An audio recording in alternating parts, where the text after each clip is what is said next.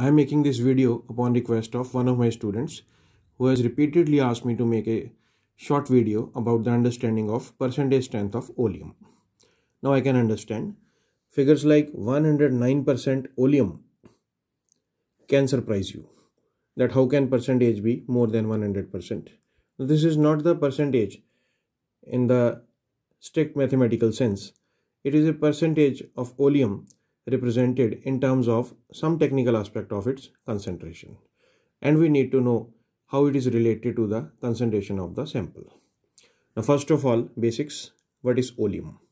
When sulfuric acid H2SO4 reacts with sulfur trioxide SO3, it forms a compound H2S2O7, which is commonly known as oleum. Now what does 109% means?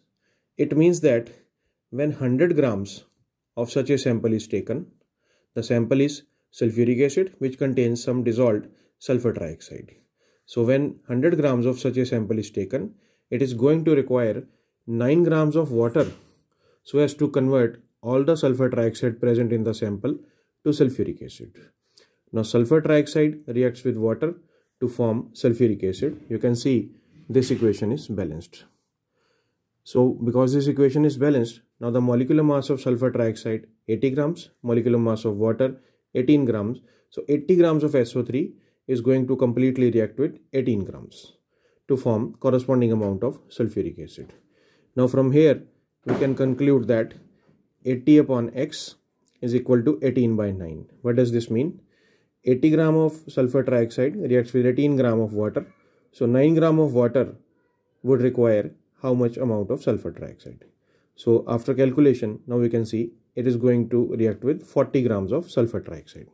Now this means that from 109% sample of oleum, it requires 9 gram of water to convert all the sulfur trioxide to sulfuric acid, which means it is going to have 40 grams of sulfur trioxide in a 100 gram sample.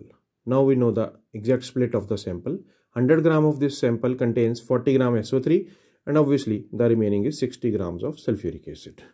So what happens finally? 60 grams sulfuric acid, 40 grams of sulfur trioxide.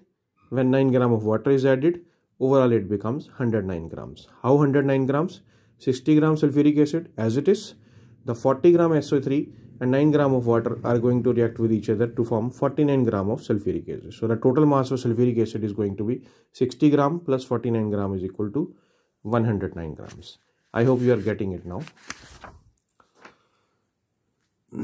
As a quick method, you can also note down this formula. Mass of sulfur trioxide in a 100 gram sample upon 80 is equal to percentage strength of oleum minus 100 upon 18. Now left part of this equation represents the number of moles of SO3, as you must have understood, and the right side of the equation represents number of moles of water required, as you can easily understand. Now let us take another example. It is 113.5% oleum. I am putting this value in this equation and I am calculating mass equal to 60 grams of SO3. It means that when the percentage is 113.5%, the 100 gram sample contains 60 grams of SO3. This is something quick. Now a simple question comes to mind. Then what can be the maximum percentage of oleum which can be expressed by this method?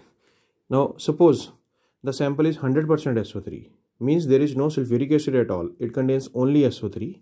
So applying the same concept and formula, 100 by 80 is equal to X.